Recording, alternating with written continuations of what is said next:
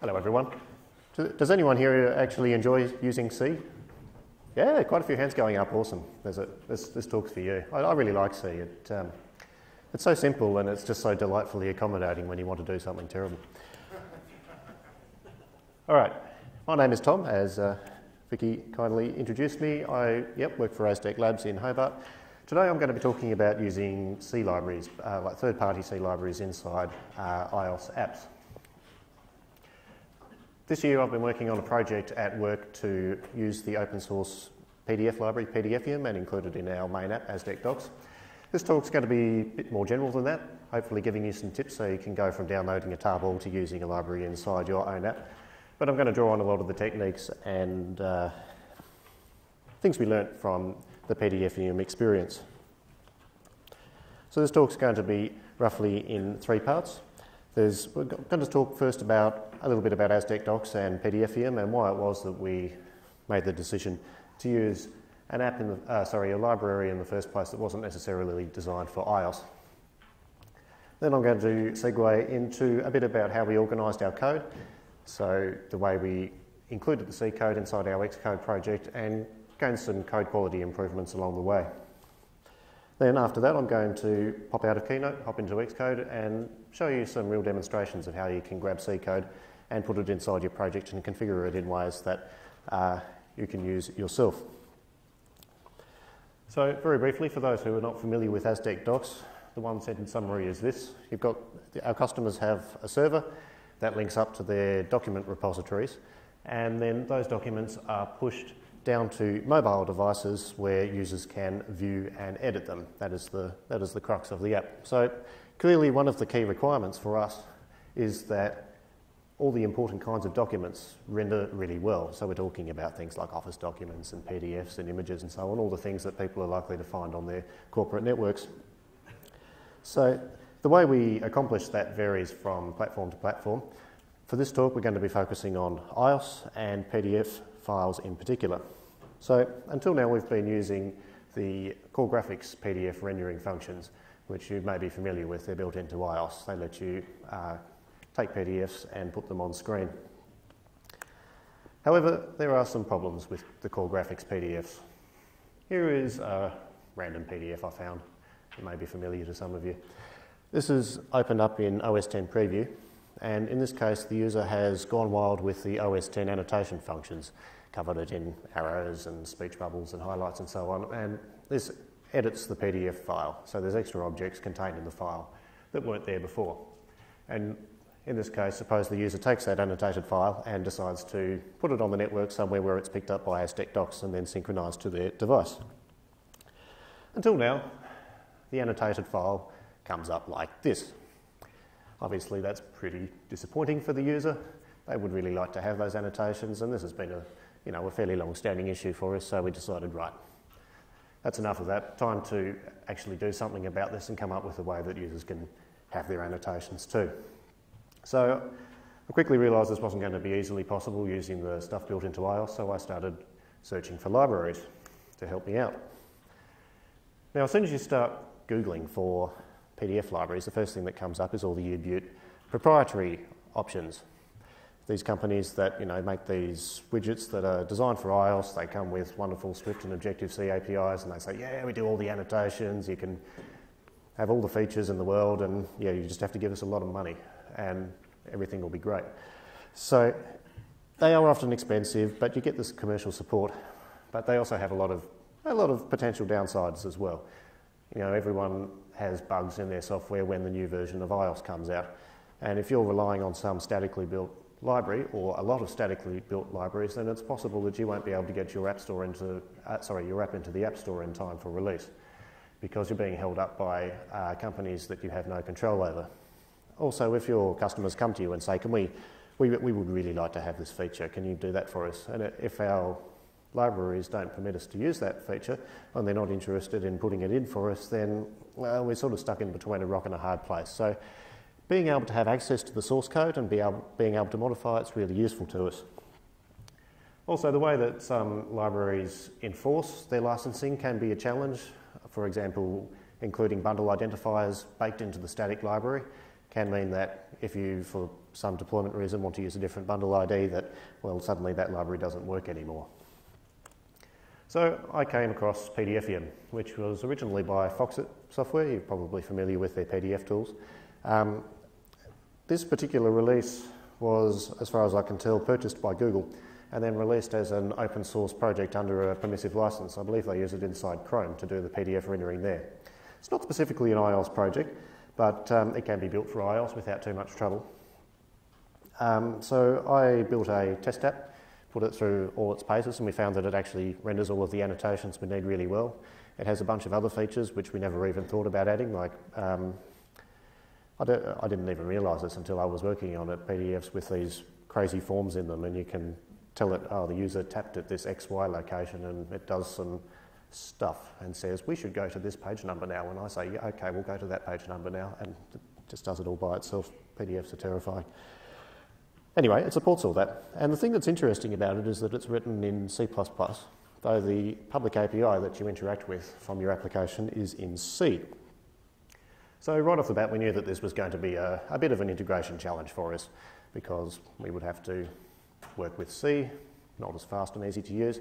But on the other hand, C is also very interesting to us. We have cross-platform clients. We've got iOS, Android, Windows, Mac, and having a library that's in C sort of opens the possibility to us of being able to use the same library on multiple platforms, which means we can possibly share code and at least share our knowledge across the platforms, which saves us a bunch of effort. So that's quite interesting. So put all that together, and it's not on the App Store yet, but the end result has been really pleasing. This is the current development build. As you can see, it's now rendering that annotated PDF correctly. So on the whole, this has been a good experience for us, and I guess the key takeaway from this section is don't be afraid to look for sort of generic C libraries to solve your business problems. It doesn't necessarily have to be something you find on CocoaPods or something iOS specific, because there's a lot of high quality C code out there that you can use. So now I'm going to talk a bit about how we actually included pdfium Swift inside our project, which is several years old now, quite large, quite complex, and we didn't want to make a mess in the process. Until now, like I said, we'd been using Core Graphics, and you're probably aware that Core Graphics is itself a C API. And we'd ended up using a lot of C code directly inside our view controllers, which was probably a good idea at the time, but over time had become somewhat unmanageable as we increased the number of features in the application. And we were keen to replace this with a more object-oriented solution. And weirdly enough, moving to an alternative C library gave us the opportunity to introduce some object orientation. And I'll explain how. The way we organised it in the end was using a framework, a new target, inside our workspace, which we called pdfium Swift. And this contained both all of the pdfium code that we were using and also a bunch of new Swift classes that we wrote ourselves, wrapper objects that went around the C code.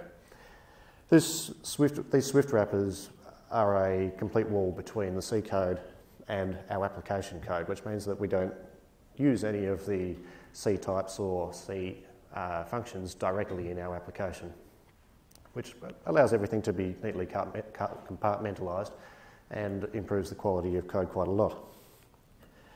So to give you an idea, these are some of the types of wrapper classes that we're implementing. These are sort of inspired by the types of handles that you get from pdfium when you're interacting with the C library, but they're also informed and influenced by the way we know we use PDFs inside our app. So if we've got a particular part of our user interface that's expecting a certain data type, then we'll come up with an object that we can just neatly pass to that to get its job done. Now, if you've used C libraries before, you're probably familiar with the process that, okay, if we want to sort of get some resource and work with it, you have the sort of initialize or allocate stage. Let's get a handle to this thing. And then we'll do a bunch of work on it, a bunch of function calls, passing in the handle.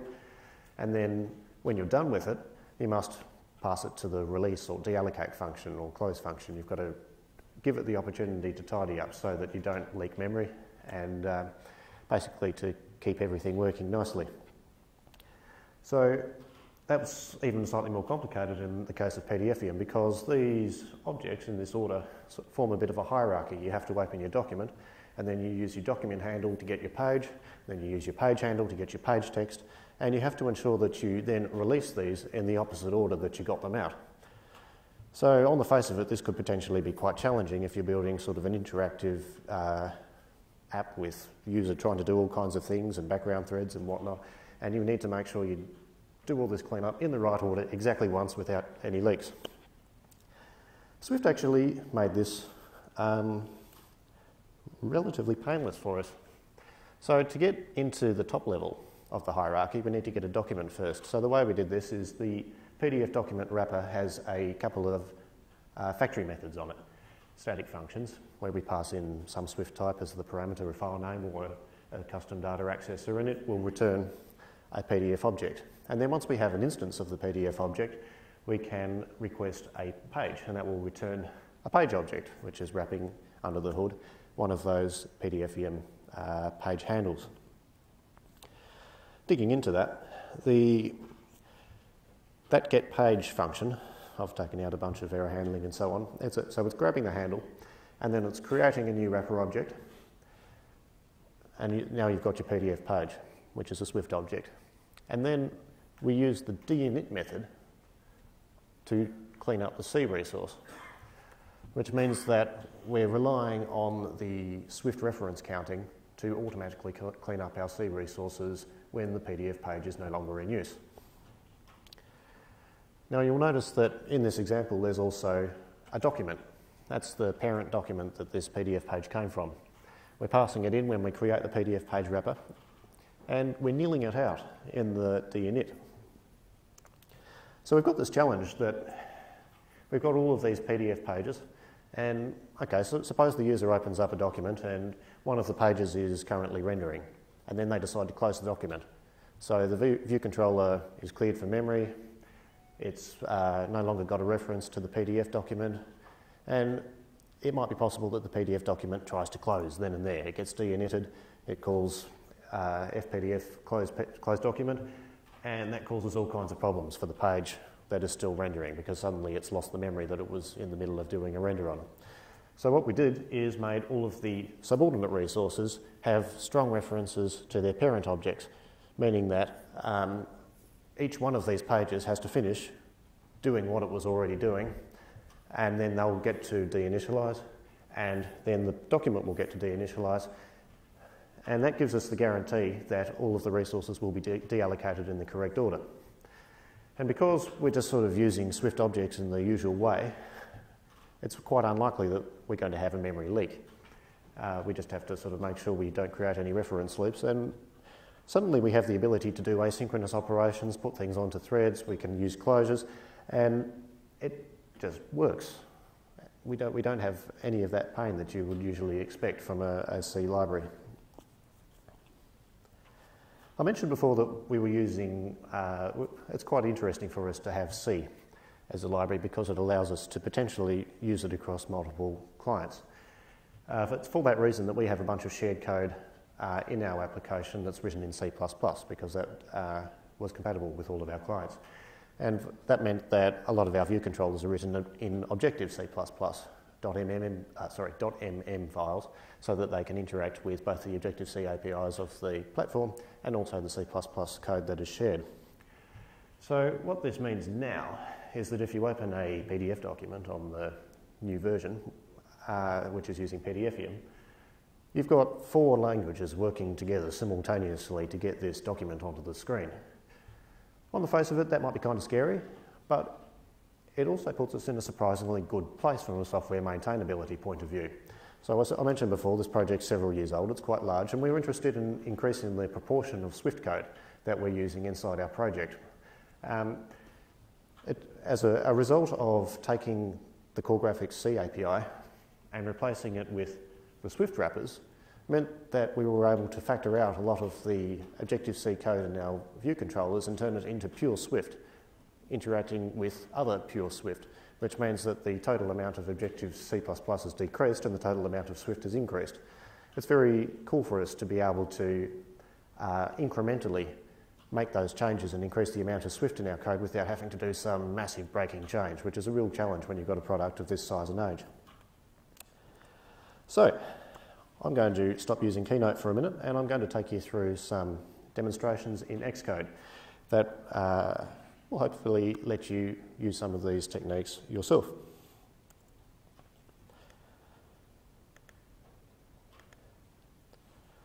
This is our first demo project. It is a simple brand new iOS single view app that is written in Swift. And I have here one of the simplest C libraries in existence. It contains a .h file and a .c file. So I'm going to take those guys and I'm going to drag them straight into the project. And I'm going to copy them in. Now Xcode's going to ask me, do I want to create a bridging header? That's going to turn out to be important. I'll say yes. I'll point that out in a moment. So let's have a look at these files that were just added. First we have a header file. It says we have a function that will print anvil, whatever that means. We can see that Xcode has detected that this is a C header type and it's not a member of a target. That's a typical feature of C headers. You want to make sure that that gets done right. The C file, it has figured out, is C source and it is a member of our application target. So it's going to be part of the same executable unit as our Swift code. And as you can probably tell from my highly obfuscated source code, that's going to print an anvil. So with that in place, it's right there in our project. Let's say, all right, view did load. Print anvil, run. Oops, that's not going to work. We don't have, it can't find the print anvil thing.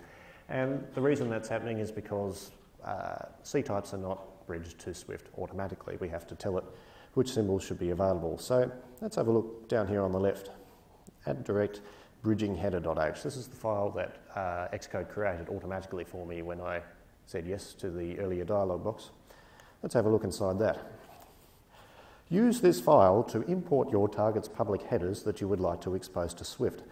That sounds like exactly what I want to do. What's going on here? Here we go. Import simple.h. Build. Build succeeded. Now I'm going to run that and we'll see that it works. Let's see if anyone's awake. I'm building for the iPhone 4S simulator here. What architecture is that compiling my C code to on my laptop right now? Anyone know? 4S.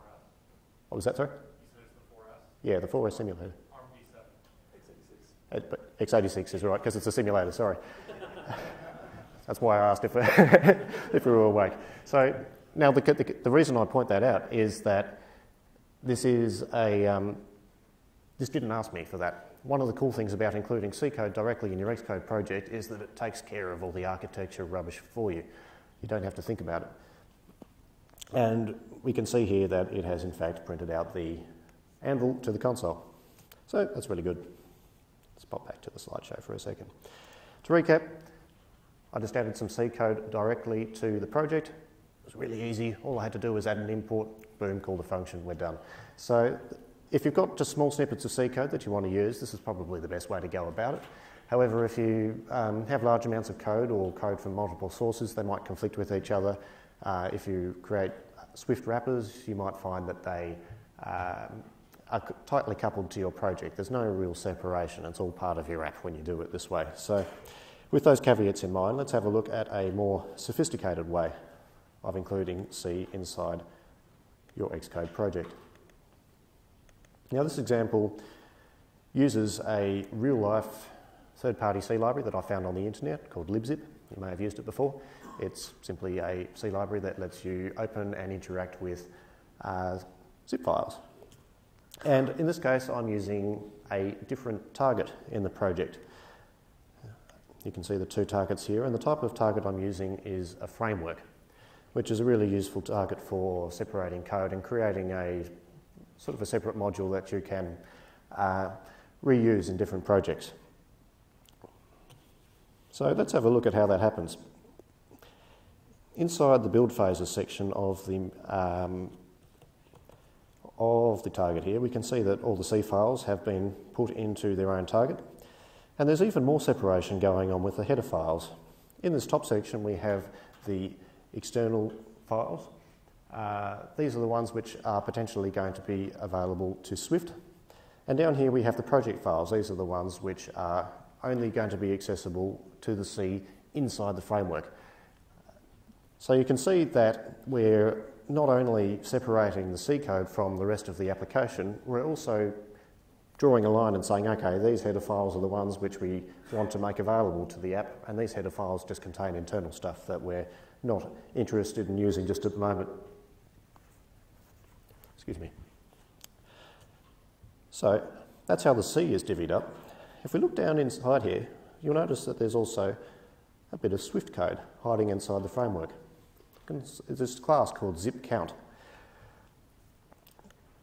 Simply by using the public keyword on the Swift class and on the Swift function, that says this is a public bit of code. Even though we're inside a framework, this function and this class should be available to any other target that imports this framework. So what that means is inside here we can use the zip functions, zip open, zip get num entries, and the resulting function is just a simple Swift one. We pass in the path as a string and we get back an integer. Now let's have a look at what that looks like in our main app. We get a path as a string, we use our zip function, and there's no C anywhere to be seen. So this is a really clean way to take a C library, put some Swift around it, and then use that use that code inside your main app without leaking any of the real implementation details. There's another trick going on here. You might notice if I try to use zip open here, I can't. It doesn't exist. I've got two different imports going on. I've got an import myzip, which I'm using inside the application. This only gives access to the Swift classes. But inside the Swift wrapper, inside the framework, I'm importing a different thing called myzip internal. And that one does give access to the C classes. And the way that that's done is using this extra file hiding down here, a module map. I've defined two different framework modules. One of them is called myzip and the other one's called myzip internal. One of them includes the header file that includes all of the C functions and C types that we want to include. The other one, myzip, doesn't include any of the C stuff.